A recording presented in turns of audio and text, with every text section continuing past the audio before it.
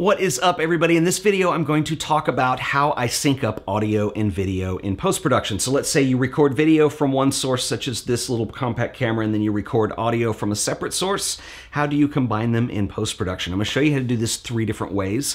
First, I'm going to show you how to do it in Final Cut Pro, then I'm going to show you Adobe Premiere, and then I'm going to show you an old school way that you can do it if you're using Imovie or an older version of something that does not support internal syncing. So if you're watching this on YouTube, I will timestamp each of these, so if you just want to skip ahead to the method of audio syncing, you are welcome to do that. If you're curious, I did a video on this, I guess about 2 weeks ago or so, and this is a little rig that I threw together out of parts around my studio. I call this the Sparrow Mach 1. And basically it started when I got my Sony RX105, which is the camera that's mounted on here now. And I absolutely love this camera, and I wanted to find a way that I could do run and gun shooting, but the problem that you have with a lot of compact cameras, and this is unfortunately very standard, the internal mics are what they are. They're just not great. And the bigger problem is that you do not have an audio input for an external microphone or really a way to mount it. So I wanted to figure a workaround for that, so I put this together. And if you're interested in putting together your own version of this, I will put a parts list in the show description. But basically it's I guess a flash bracket, even though it's just a flat bar. And there are actually 4 connections on here for anything that connect via a tripod socket. And so when I did that video, I could not remember where I got this, but this handle, I looked it up since. This is made by Calumet and it is called, I believe, the Mini Pod. And it's just a desktop-sized monopod is what it is. And so I use this as a handle. I took the top off of my monopod, but you can get these separately. It's from Manfrotto. And so it's got a quick release plate on it.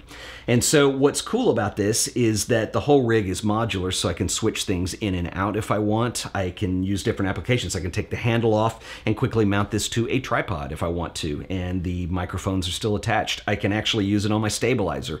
There's a lot of different uses for this, and so I've really been happy with it. You can also take the camera off of it and just do run and gun if you don't need the audio support.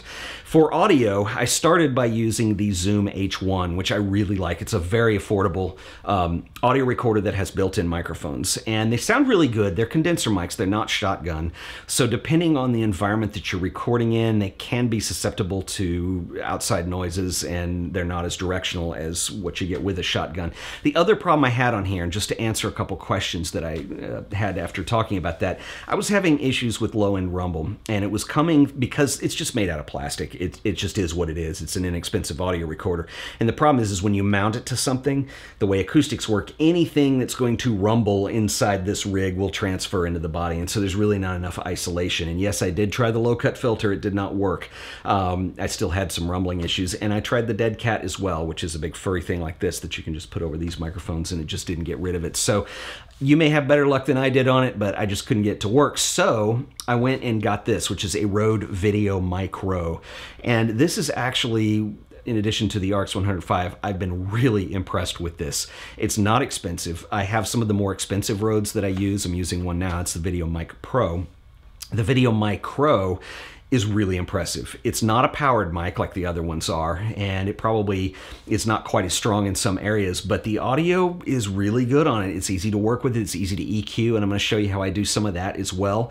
But when you turn this on, you do have to hit record on the camera, then you have to hit record on the H1, and then you're going to record, and then you have to bring your files in into post-production and put them together, which is an extra step of work, but it's really not that difficult to do. So without further ado, let's dive into that. So let's go over to the computer and I'll show you how I sync audio and video in post-production. So we're going to start in Final Cut Pro, and I've already set up a project here, and I made a little sample clip that we could play with on the Sparrow Mach 1. So we have the video file on the left, which is from the Sony RX105, and then the audio from the Zoom recorder is on the right. So what we want to do is sync those 2 clips together and then turn off the audio on the video clip, because we don't want the original audio, we want the better audio. So it couldn't be easier in Final Cut. What you're going to do is select both files, and then what you're going to do is right click, and you're going to choose the 3rd option, which is synchronize clips. And then what's going to do is come up with a contextual menu, and you can label your new file. I'm going to call it sync. And then what you're going to do is double check these tick boxes here. This is new in the new version of Final Cut and it'll save you a step. So we're going to use audio for synchronization, which is fine. It's going to sync the audio files together. And this second one's really important. Disable audio components on AV clips. So when you say OK, it's going to analyze them and give you a third clip. And this is now in sync. Now, if I select this and I look at the inspection panel here, make sure you have the audio tab selected, you're going to see that down here, here's our storyline and here's connected. Storyline means it's the audio that came from the original video file, and you can see that Final Cut automatically deselected it, and we are listening to Dialogue 1, which is the connected file. So now when I drag and drop this onto the timeline, we can now play with it, and you can see that there is a waveform down here. And typically, I do all of my editing in Final Cut. I think that Adobe Premiere is an incredible application, and it does a lot more, but I have not learned it yet, and so I tend to work in Final Cut because I'm fast at it, and that's pretty much it. So what I will do to sweeten up the audio a little bit is I will type in compressor. Let's grab a compressor plug-in and drag and drop, and then what I'm going to do is also add EQ. Here is another big time saver. Channel EQ. So when I select this clip, I'm going to go over to the inspection panel here, and you're going to see here's our effects. They have been added. Here's the compressor. Here's the channel EQ. If I click on these little icons that look like calculators, it will open up the panel here for each one of them. These are the plug-in panels. Now, you can go in and tweak these and get it sounding good, and then once it sounds good, what I do is I save presets, and this is really handy. So here's Rode Video Micro, and then I'm going to go grab the EQ and do that one as well. And so this is not something you can use probably all the time, but I record a lot in this room, and the sound really does not change in my studio. So having presets saves me a lot of time. Now, typically I will use these as a starting point for when I'm recording audio in a different environment. But anyway, that pretty much is all there is involved, and now I'm ready to go. And the other thing I will probably do is go in here, and because I record with a picture profile, is go in here and play with my levels a little bit and get my video looking just a little better.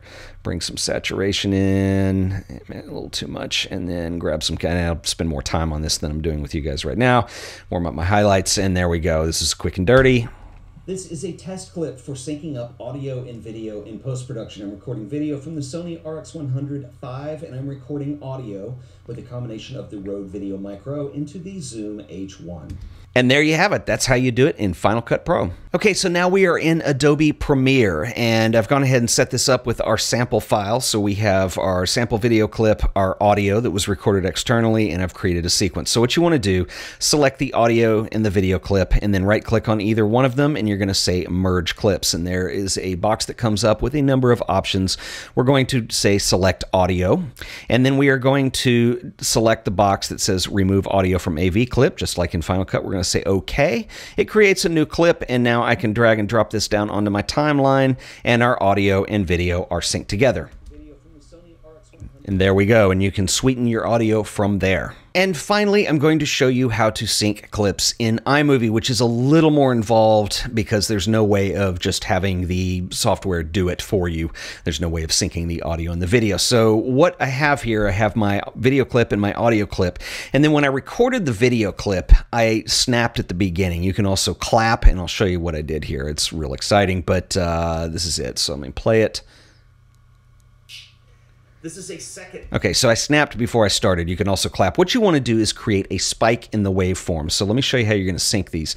We're just going to do it manually. So if I drag my video down to the timeline, I'm going to drag the audio beneath it. And then what I'm going to do is I'm going to zoom in so I can see what I'm doing.